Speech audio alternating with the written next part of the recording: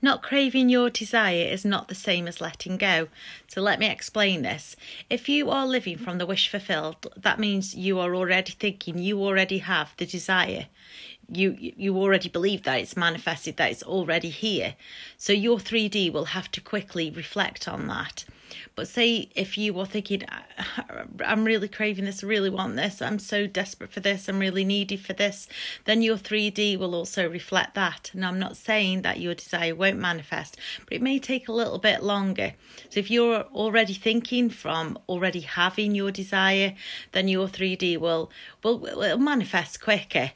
Letting go means you don't really care either way whether you've got it or not. So just remember, it's your thoughts that create. So remember that when you're thinking, I'm just going to let go, that 3D may well reflect that and think, well, they don't care about it. But we know that you do. You're a human being. Of